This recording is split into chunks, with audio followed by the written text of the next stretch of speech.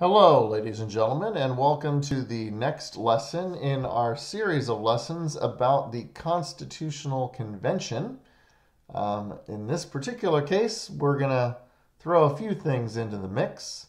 We're going to talk about how long federal officials who are up for election, like congressmen, senators, and the president, as well as federal judges, can serve.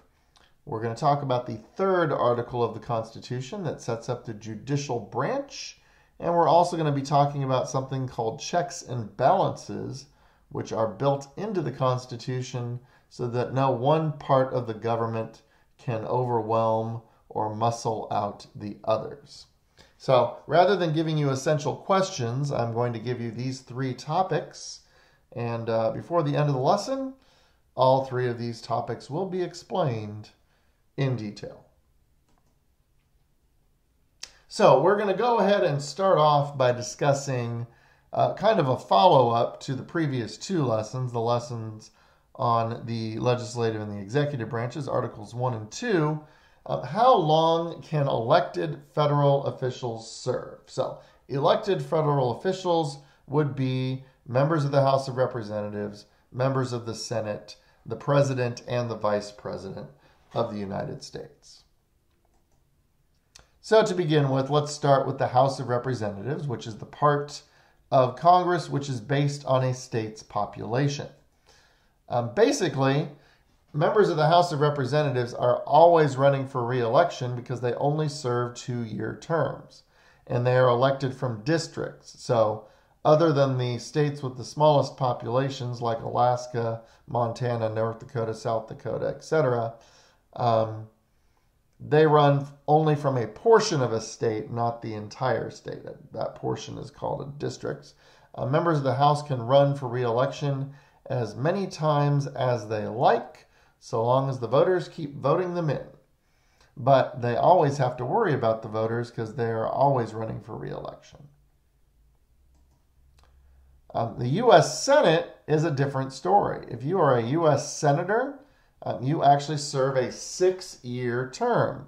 So if you're elected, you do not have to worry about running again for another 6 years. You are elected from an entire state. So in a place like California or Texas or Florida, running for a re-election is very expensive and you have to travel around a lot. But you can run for re-election as many times as you want.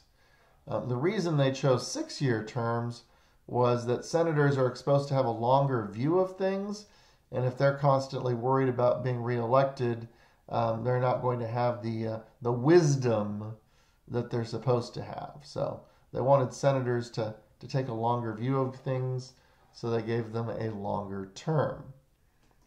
We've kind of already discussed this. The President of the United States serves a 4-year term. After Franklin Delano Roosevelt, they decided to limit the president to 2 4-year terms. So a president can be reelected once, and after the president is reelected once, they cannot be elected again.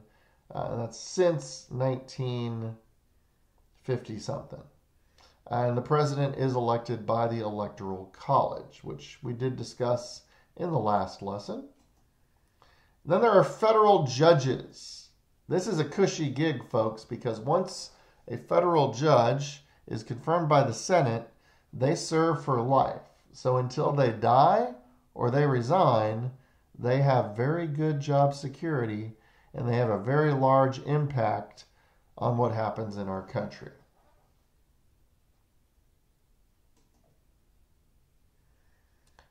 Just in case you didn't know, in the United States, the general election is held the first Tuesday in November in even-numbered years. So the 2020 election will be the first Tuesday in November in 2020. Now we're going to discuss the judicial branch. The judicial branch is the next branch of government. We know the legislative branch writes the laws. We know the executive branch enforces the laws.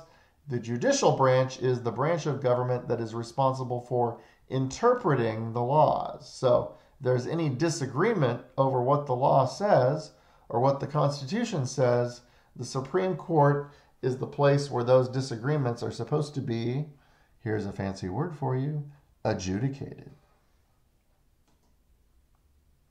So, the judicial branch is actually a very short section of the Constitution. There's not much in there, but our essential question is, how was the federal court system established?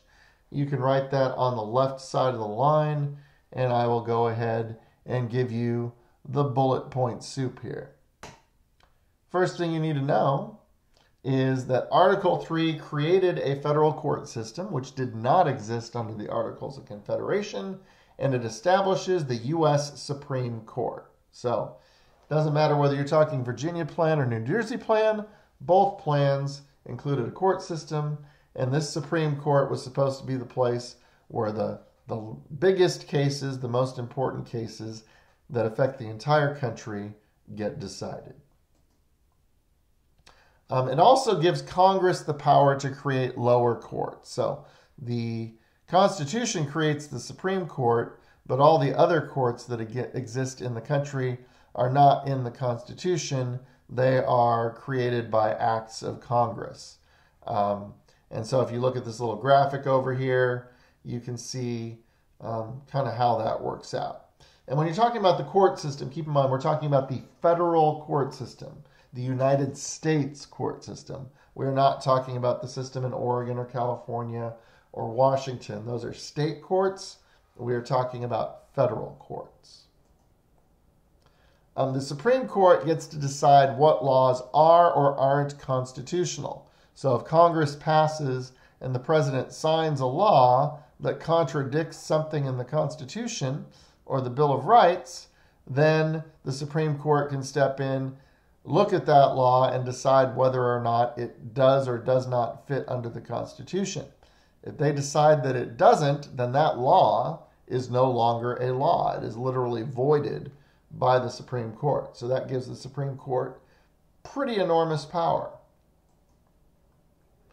And this kind of goes to the things I just said.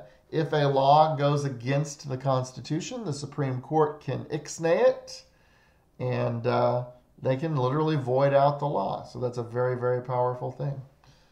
Things like same-sex marriage, abortion, affirmative action, very controversial things in our society often get decided by the Supreme Court. And that makes the court a political hot potato, folks. You can ask me about that. Justices of the Supreme Court serve for life. We mentioned that when we talked about terms of office. Justices of the Supreme Court, very cushy gig. Until you die or resign, you can be there for a very long time. And basically, one of the president's greatest powers is deciding who sits on the Supreme Court. Because whoever sits on the Supreme Court is one of 9 people, there's 9 members of the Supreme Court, who decides the weightiest issues in our society. And you can be a lightning rod, and judges don't have to run for election, so they can literally just vote based upon what their actual views are, because other than the fear of being impeached, they don't ever have to worry about losing their jobs. I believe I already mentioned that the decisions of the court really affect society, but in case I didn't mention it, there it is. So let's go ahead and talk about federalism. We've talked about these 3 branches of government, and federalism is this notion that there are different layers of government, much like a cake. It's a system that shares power between the state and national governments. So we have a federal government. The United States government sets laws for the entire country.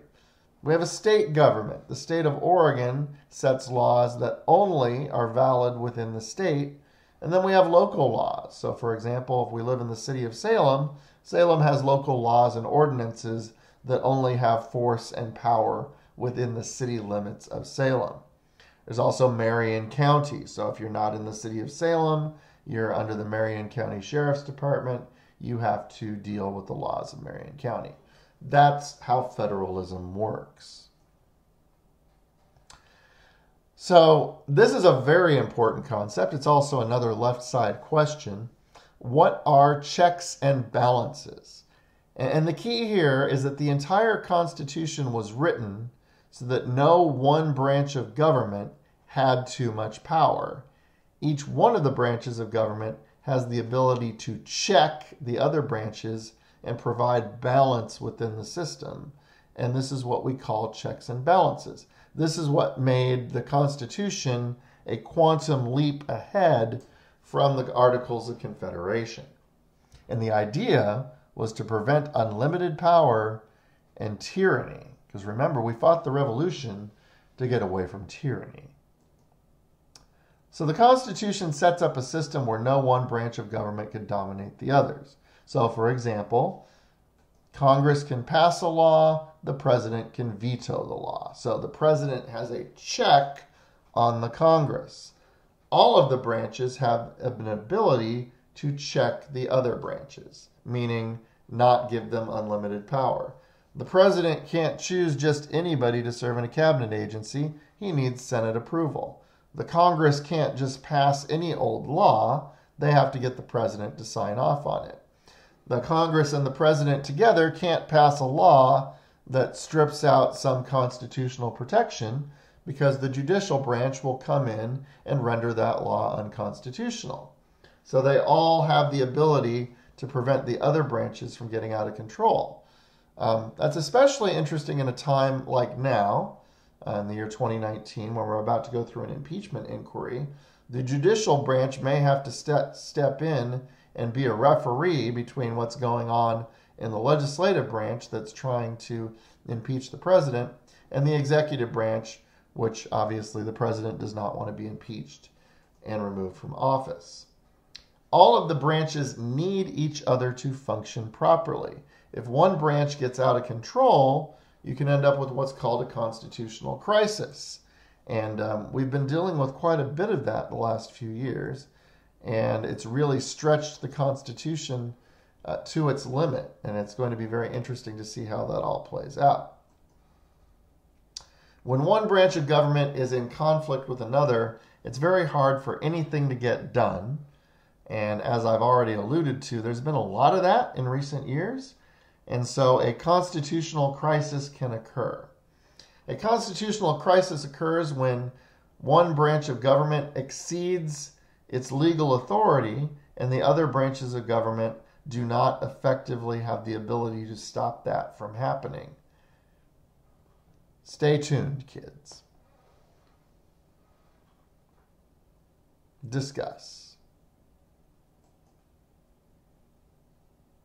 Clearly, if you have a constitutional crisis, it can be dangerous for the country because it can rip at the fabric of what we consider to be stable and predictable, and it can make things seem dangerous, unpredictable, and unstable.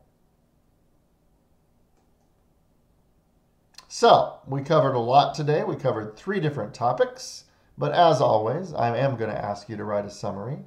And in your summary, I want you to take a few moments to discuss how long different members of the federal government can serve, discuss the judicial branch specifically, how it's set up, and discuss what checks and balances are and why they are important in our constitutional system of government. And with that, ladies and gentlemen, raspy voice and all, this is Mr. Blumendahl once again signing off on the Waldo Middle School Social Studies YouTube Network.